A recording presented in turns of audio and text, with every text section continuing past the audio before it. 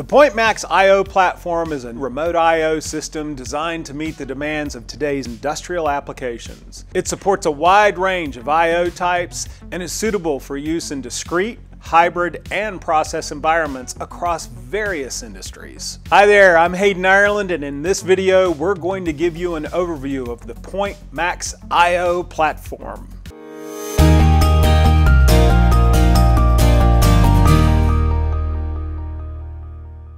PointMax I/O allows for up to 32 modules. PointMax enables fast connectivity and control with up to 1 gigabit network and backplane speeds.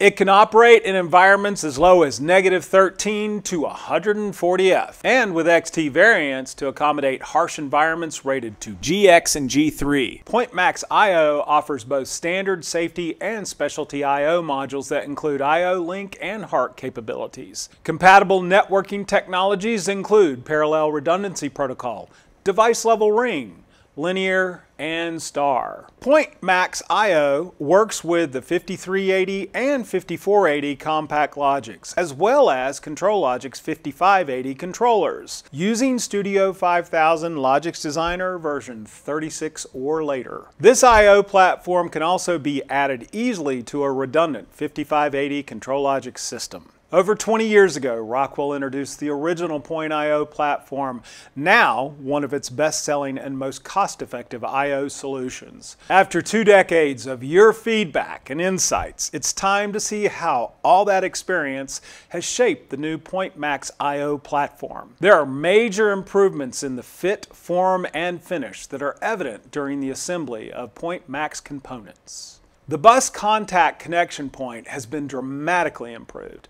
Instead of being located at the top of the module, it's now positioned in the same plane as the DIN rail mount, making it far more resistant to issues caused by flexing of the DIN rail or back panel. A module wiring diagram is included on the side of each of the I/O modules. Each I/O module shows the required removable terminal block part number. The QR code on the side of the I/O module shows the part number, serial number, series, and the date of manufacturer. Shield clamps or wire holders can now be installed into the RTB slot to secure the cables with cable ties. Taking its cue from Flex and Flex 5000, there is a locking mechanism at the top of the module which secures the module on the right to the module on the left. The terminal bases are active, which allows for automatic slot addressing and online module additions. And of course, I/O modules can be removed and inserted under power for standard I/O modules. Having an active backplane also means there's no need to purchase an address reserve module for terminal bases without I/O modules.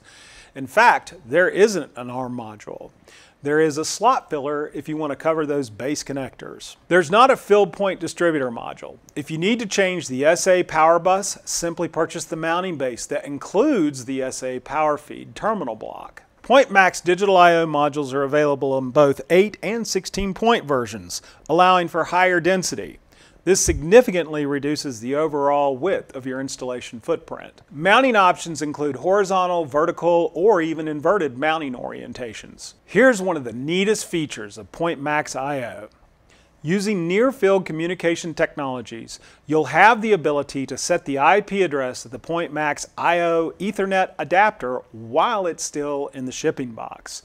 You'll simply download the Rockwell application to your smartphone, and when it senses the adapter, you'll assign the IP address.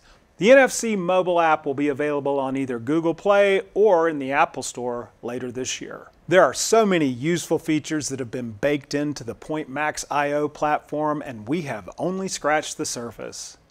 Thank you for watching, and if you have any questions, please contact your local ES&E account manager or automation specialist.